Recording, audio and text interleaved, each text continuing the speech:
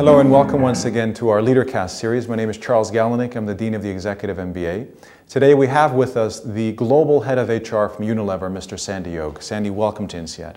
Thank you. One of the things that I think leadership research is correctly lambasted for and criticized is that we have a whole stream of leadership characteristics and traits. Endless, dozens of them that supposedly make for effective leaders. And at the end of the day, it's hard for any individual to be all these things, or for all these things to matter to a single organization, even one as large as Unilever. Could you refine for us, what are 2 or 3 essential leadership characteristics at Unilever for people really to get ahead and to make an impact? What sort of things do you really look for? Well, it's a great and a very relevant question for us right now, because as you know, we've been going through a major change over the past several years, and it has involved a change in the way we think about strategy, change in the organization structure, a change in the operating framework. So it's a very fundamental change. And one of the things that we considered was, if the change is going to be effective, what kind of behaviors do we need in the leaders in order to enable to make that happen? To make it happen. If I can back up just a little bit, Sandy, for our audience, what's happened at Unilever is you've centralized, maybe that's a dirty word, but you've pulled some of the autonomy, and it was a highly hyper-autonomous organization in the past, and for good business reasons you've pulled some of this back to a global level. And so this is the context now that we're dealing with. This is the leadership requirements are created by this context. Exactly. And so if you have a set of leaders who have been used to operating in an independent, autonomous kind of fashion, and now we need them to play as part of a team in an interdependent organization, that requires some different behaviors. So for us, a competency model just wasn't going to work, at least the way we saw it. So we said, what are the behavior changes that are required in order for us to be successful? And so some of the things that we're really paying attention to is teamwork, team alignment, being willing to sacrifice local interests for the interests of the larger entity. Key for our organization at this time. Another one for us is action rather than debate, because we have tended to debate anything that was global. There was always a big debate about whether somebody was going to do it locally. And in the past, they had the autonomy to be able to say, no, I'm not going to do it. So we had to debate and therefore sell a lot to each other. And we wanted to reduce the selling time and reduce the debate and get more action and therefore more speed. Another thing which has been always important in Unilever and continues to be important is talent.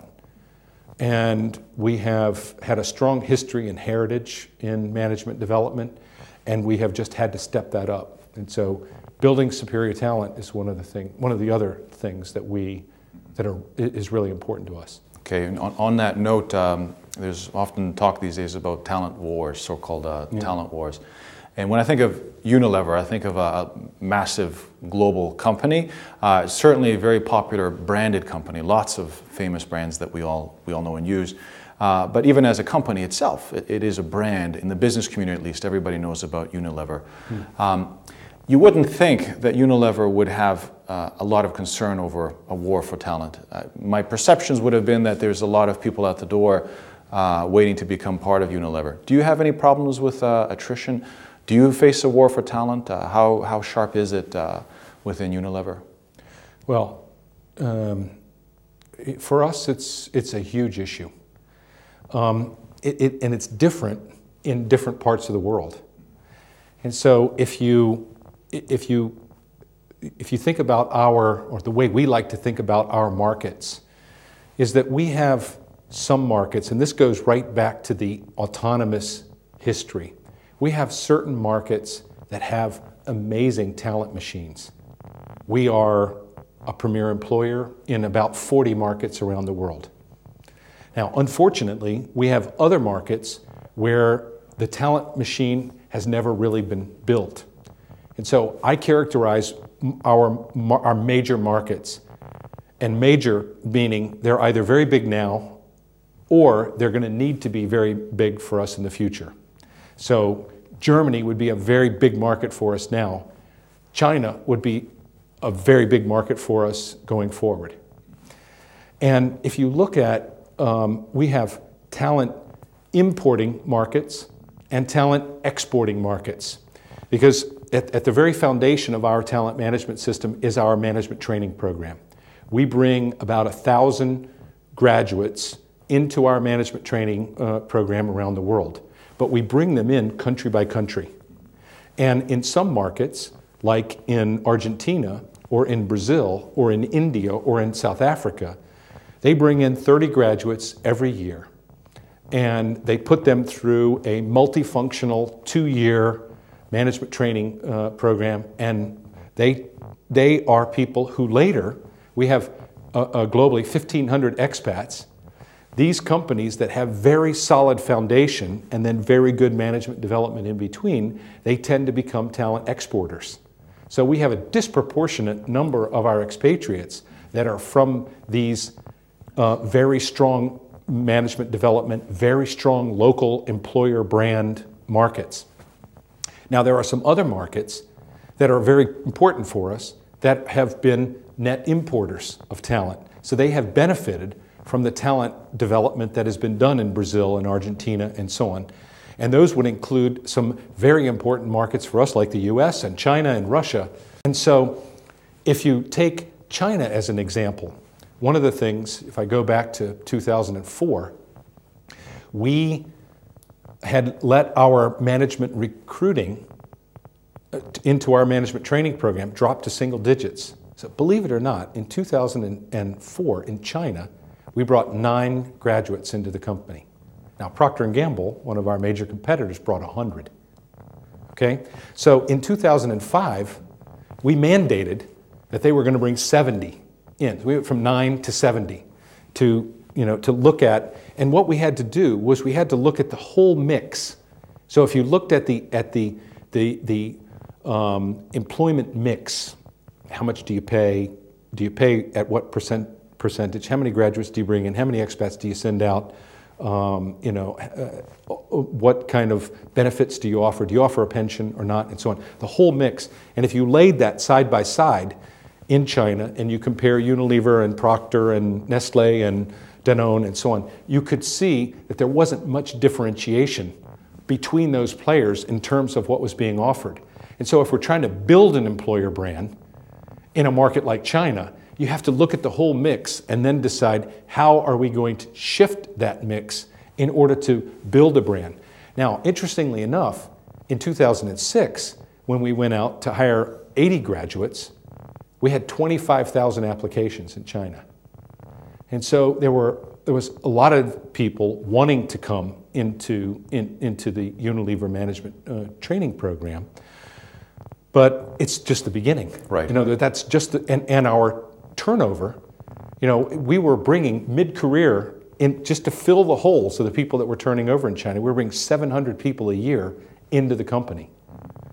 And if you look at our business in Brazil, it would be more like we might bring 50 or 60 people in, whereas in China we're bringing 700. So it's quite different in different markets. So we worry. And then when you take a market like India, which has always been a talent stronghold for us, the dynamic has shifted. What young Indians and Indian managers want versus what they used to want is changing. And so we again have to look at that mix and say, what is it that we're going to do in order to maintain the kind of brand that we've had? Sure, and that makes sense to be locally sustainable in your management development, your talent development. Although at the same time, you've probably benefited from having managers circulate the globe, as it were. I mean, from actually replanting managers from one region to the other, it probably creates transmission of knowledge, bonding, building of networks, and so on. How will you protect that, even while you're trying to build competence and sustainability and talent development within a certain region and a certain country? How do you maintain links across the different regions then without that expat knowledge pool circulating around? Yeah, it's a great question. Because if you go back to China as an example, I mean, one of the really important things is if you bring someone in as a management trainee, once the person gets to about there are critical points where these people tend to leave, 2.5 years, 5 years. So pay can help you get them through the 2.5-year hump. But when you get to the five-year hump, they're looking to go abroad. And so an expatriation, but sooner. And so what I want to do is I want to expatriate people earlier in their career and create the mixing and then draw them back. Right. Mm-hmm. And then draw them back and send them out again and draw them back. And so someone might be expatriated 3 times, but what I don't want is the career expat, the person who is born in the UK and bumps from Africa to Asia, from Asia back to Africa over a 25-year expat career, which we've tended to have a number of that. That doesn't help me in terms of building the global pool. So moving people around is still a critical part. Now, the other thing that I want to do is I want the management trainees to be connected into a cohort. So if you take, I want to look at that group of 1,000 as belonging to the corporation as a generation, and then I'm bringing them in groups of 30 from different countries, having them meet the CEO, have them spend time with our senior management. And these are fresh out graduates, but I want to connect them to Unilever and connect them to each other in a global way. And so we've started to do that as well. Okay, and just to now sort of complete the circle, on top of this, you're doing all of this. You're dealing with some of these issues of turnover and sustainability of talent development, and at the same time, you're reducing autonomy locally. And this is, for some, a contradiction. I mean, usually we give people more autonomy and independence and authority in order to generate that motivation locally and give them more things, more grist in order to develop themselves. But here you're actually having to remove some of that. And how does it work? How do you actually implement this without having people leave or become despondent, turned off? Yeah, well, there's no hiding the fact that in the past, when we had full kit, every function, general manager locally, and we had 200 of those companies around the world, that those people loved those jobs. Mm-hmm. I mean, they loved them. Sure. Mm-hmm. They could control everything. They could deliver a result. The problem, of course, was that when that local autonomy met a big global competitor, the global competitor was winning. And so we're trying to now, what we're offering people is more autonomy, but in a more narrow sense. So we're saying that if you are working on brand development in a global brand, we're going to give you a lot of space to build that global brand. But you're doing brand development, and then we've got to take that to market country by country. And when it comes to go to market, and when it comes to activating a brand in a particular market, I mean, we've had some of the most incredible creative ideas. So if you take a global brand for us, a deodorant brand like Rexona, the guys in Europe used the World Cup as a way to activate. So they actually built a can that was like the soccer uniform, the soccer uniform for each country. Mm-hmm. So you could get to support the German football club, you could get that in the German colors, and same in Argentina, and same in Brazil, and so on.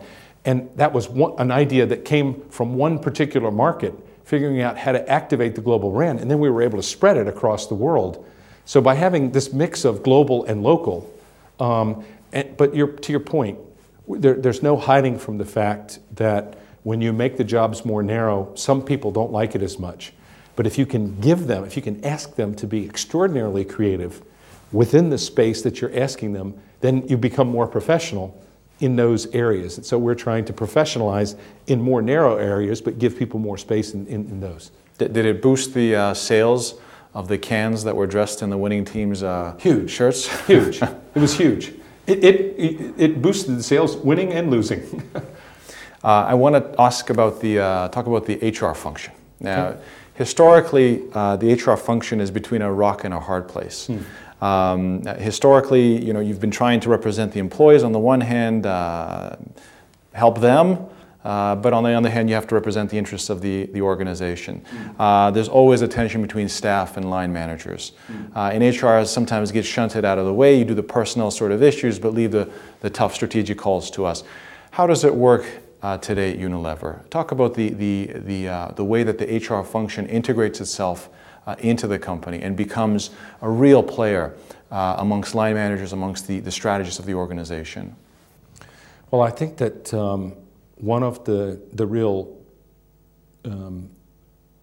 gifts that I was given, as I took on the role in Unilever, is that the HR function has always had a seat at the table. And there has been a belief for a long time, long before I was a part of Unilever, that the people and organization was going to can make a big difference for the business. And so we're blessed in many ways that we have a number of our HR people who are very well connected to the business, and the general managers rely on them. They've got finance person on the right hand, the HR person on the left hand. So the finance, HR, and the general manager become the team for the sort of the circle driving the agenda for the business. And so we're blessed in that sense. Now, what we have been working to do is to take it from being, again, very local brands of HR, so it was highly dependent upon the skills of that particular individual and how connected that individual was to that general manager. And the function itself overall was lacking in some of the global professionalism that was required. So it's a bit like lawyers. Everybody hates lawyers, but they love their lawyer.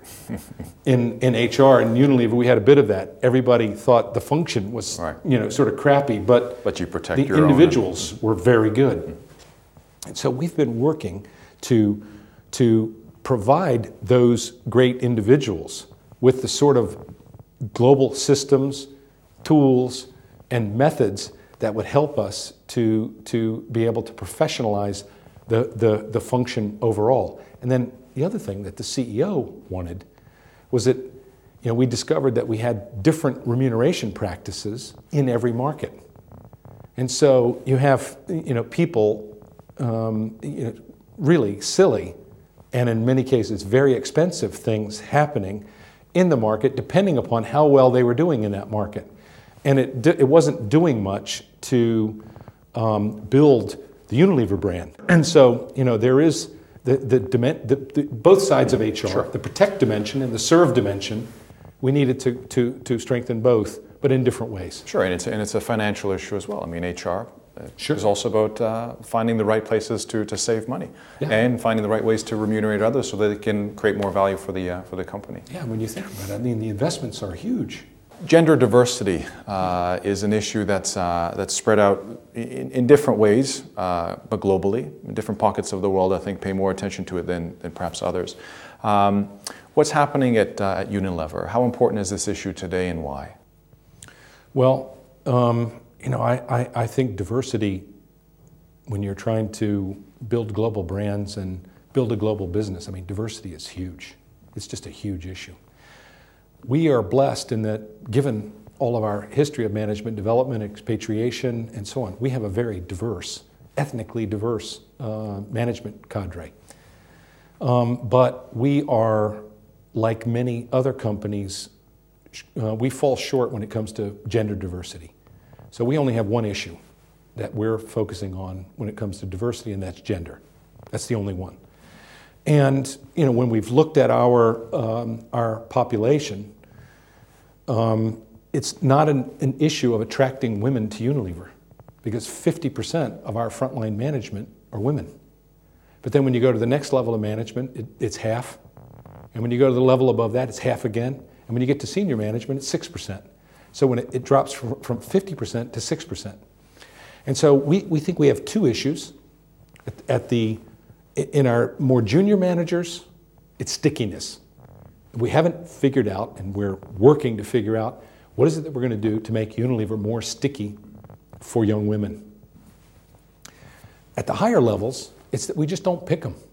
We don't put them in the jobs. And so we've decided that that one thing, putting them into jobs, is something we're going to pay attention to in a big way in the next couple of years. And so we've launched something, we call it One More. And we issued at our leadership meeting an instruction to all of our top 100 executives saying, we expect you to put one more woman on your leadership team in the next 18 month. And When did this start? We just simply call it One More. When did this start? Well, the idea came to us in the summer of this year. We've been trying all kinds of stuff in and around diversity and running programs, and in my view, all stuff that wasn't going to move the needle. And so we said, we need a simple but profound idea that is going to reshape the numbers at the top. And so we think by adding 100 senior women to our senior management teams, it's going to make a big difference. And so we launched it in November of this year.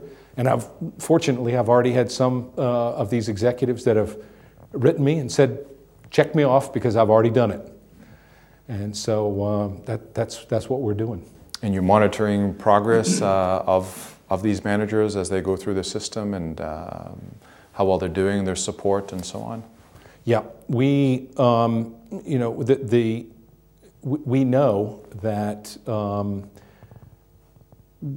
we haven't had a lot of failures in senior women. And so we know that once we give them the jobs, they do pretty well. We just haven't been giving them the jobs.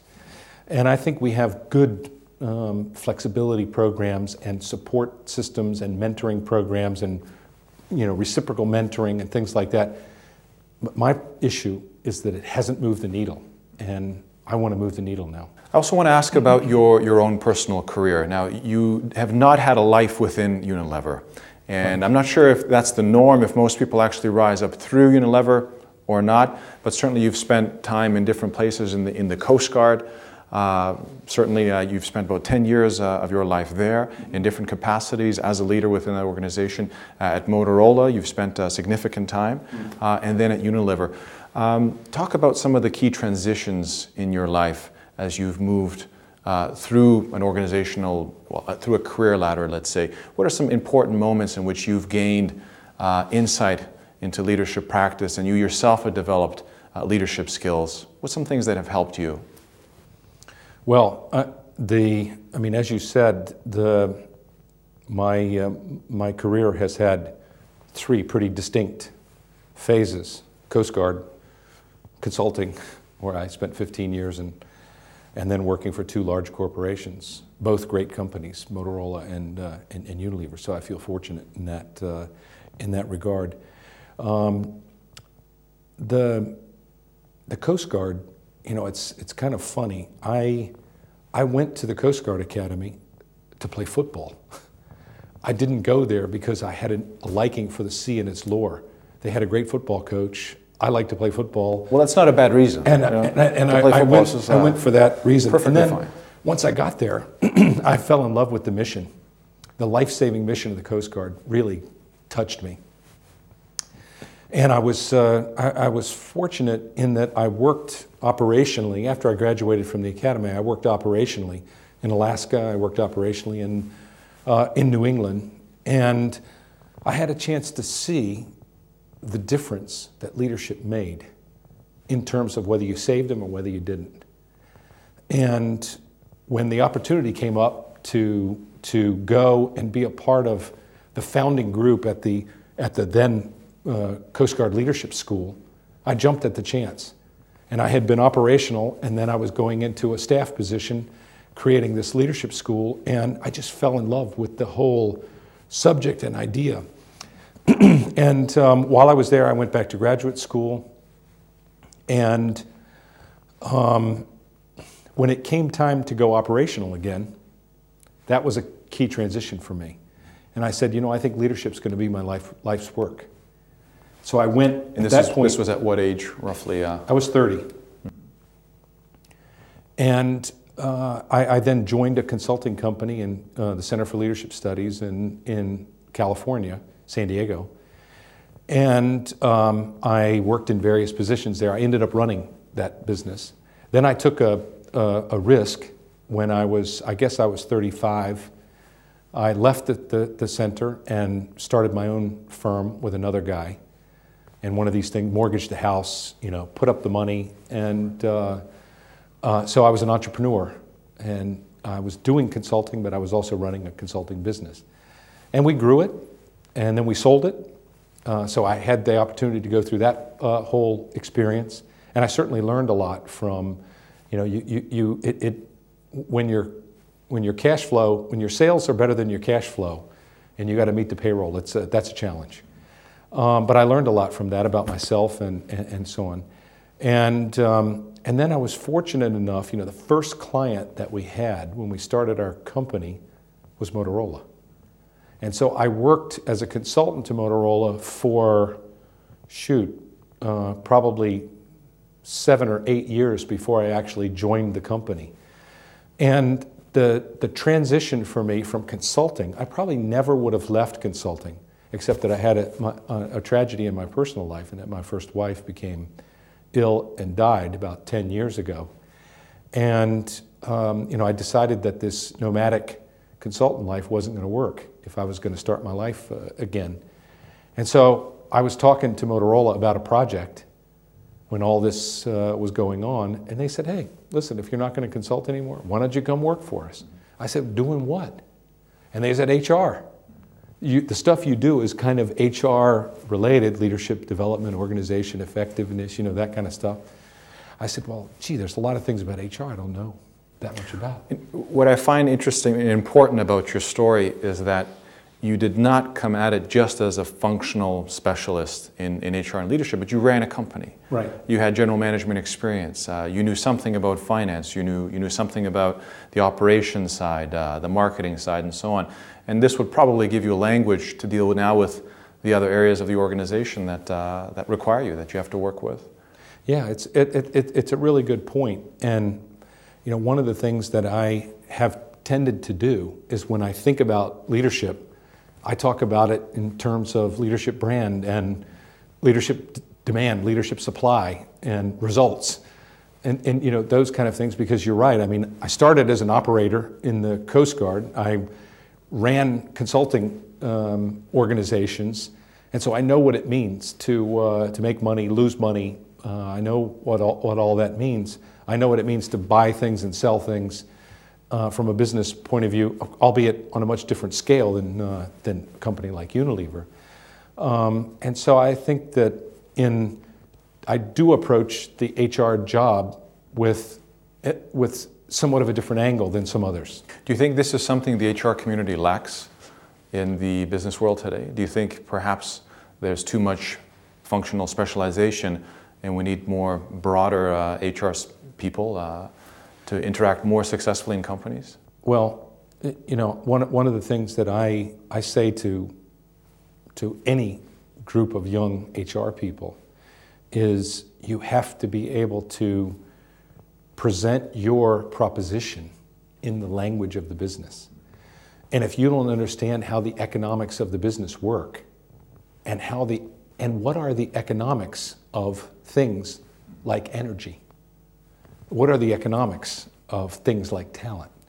Because these seem kind of fuzzy, but by the way, at the end of the day, these are economic. There are economic factors, big ones, and so I think that any HR person, and I send them regularly off to take a finance series regularly to understand it. Go, and if you've never sold anything, go work in one of our businesses and sell something.